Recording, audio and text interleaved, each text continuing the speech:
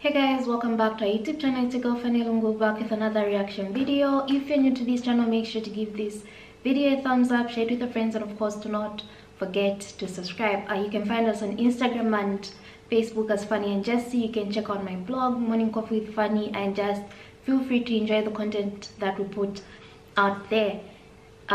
There's something you guys want us to react to, please make sure you drop the link down below and we'll be more than glad to react to it.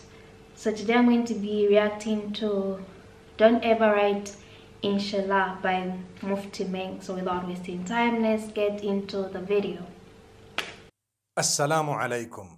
Each time I write inshaAllah in English, people comment saying you must separate these three words inshaAllah, and you must not write it together because it has a bad meaning. It means create Allah, and someone said this and someone said that and it's wrong and you cannot. Okay, let me explain. It's not like we don't know how to spell it.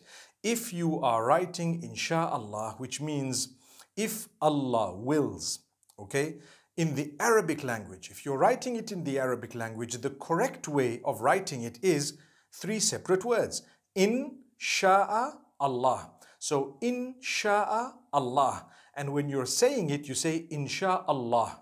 Okay? So I'm writing it in the Arabic language. The correct way of writing it is three separate words. Insha'Allah in the Arabic language.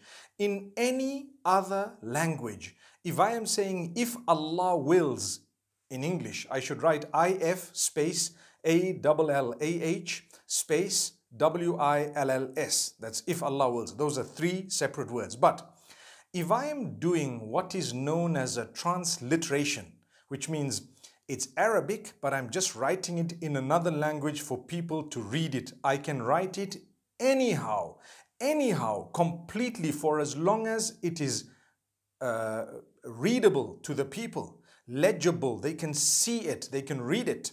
If you look at, the Malay language, they write in insyaAllah, the SYA.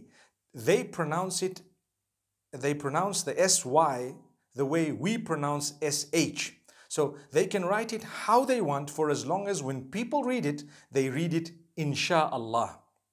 Because a transliteration means nothing. It is only making you read something. For example, I write Bismillahir Rahmanir Rahim. How should you write it? Come on. Don't get into such a silly argument. You can write BISM. You don't need to write B space ISM space ALLAH space. You just write BISMILLAH, Bismillah. It's okay. You don't need to separate it because it's just a translation. Sorry, a transliteration. But if you are writing it in the Arabic language, you will need to write the Ba, Sin, Mim, space, Allah, space, Ar-Rahman, space, Ar-Rahim, because that's the Arabic and that's how it should be written, okay? So I hope we don't argue with each other. Whenever you see it in the English language, please write it how you wish, for as long as it's closest to what is readable, for as long as it's closest to what you can actually, pronounce in the correct way. Some people write INSYALLAH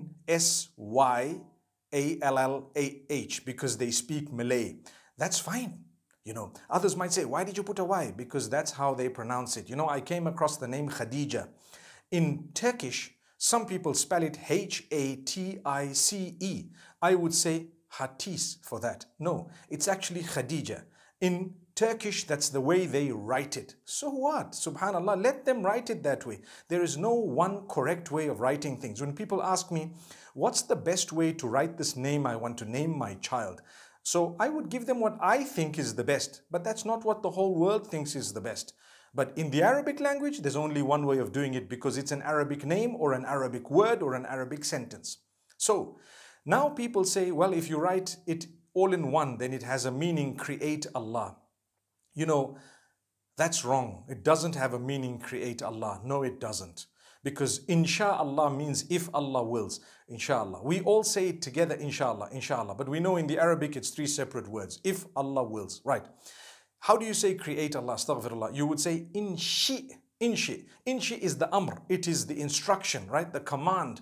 Inshi means to create. No one says inshaAllah. They say inshaAllah. That's what it is. So I think we needed to correct this. But if you disagree with me, no problem. This is what I know and I will stick by it. Unless you've proven me wrong, subhanallah. As far as I know, you know, when it comes to sarf in the Arabic language, if you know a little bit of Arabic, it comes from ansha'a yunshi'u, and the amr is inshi. Thank you very much. It's not insha, okay? So may Allah make it easy for all of us. I think we should stop arguing about these things. And please, if you're writing it in Arabic, try and write it 3 separate words. And if you've written insha'a in one and Allah the next, although it's a mistake, but everyone knows what it means. Linguistically, it may be wrong, but it's not like kufr or something. Okay? Scholars have spoken about it to say if someone writes it this way, well, it's not kufr, and it's not something that's a serious blunder, a major sin or something. It's not even a minor sin. It's just not the best way or the most correct way of writing it from the rules of the Arabic language. But if you are writing it in another language, transliterating it from the Arabic, please write it however you feel it would be readable most accurately. May Allah make it easy. I spell it one word, insha, and then a capital A, LLAH, all in one. So inshaAllah, that's how I write it. And I know it means if Allah wills. May Allah bless you all. I hope we've nailed a little nail on that coffin. May Allah subhanahu wa ta'ala grant us ease. I remember yesterday saying we don't use coffins, we use kafan. So inshallah, I hope we've enshrouded this matter in a beautiful way. Assalamu alaikum wa rahmatullahi wa barakatuh. I love Mufti Menk for starters, and I love his videos. He's always looking to educate certain people out there, and I don't think it's a big issue. Many things are going to be taught a certain way, pronounced in different ways. Should it take away from the meaning if you know what you're trying to say? I don't think so. It's like when you learn a language for the first time and you have to write an exam. Lecturers already know that you're trying to say this, but your spelling is incorrect. Should they fail you for that? I don't think so. Should they take what's there because they understand what you're trying to say? I guess there's nothing wrong with that, but I don't know. People always have something to say. Sometimes it doesn't add to it doesn't contribute anything to the subject matter, and I don't know. I really don't know. It's like pronouncing a word.